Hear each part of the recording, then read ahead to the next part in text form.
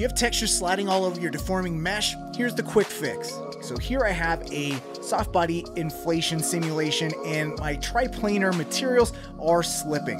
So what I need to do is first go and cache out my simulation.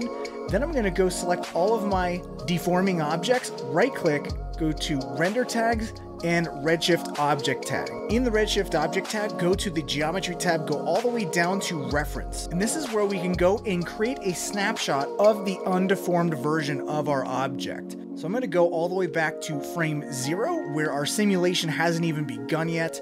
And I'm going to go and click on capture. And what this is going to do is store the undeformed state of our object to memory in the Redshift object tag.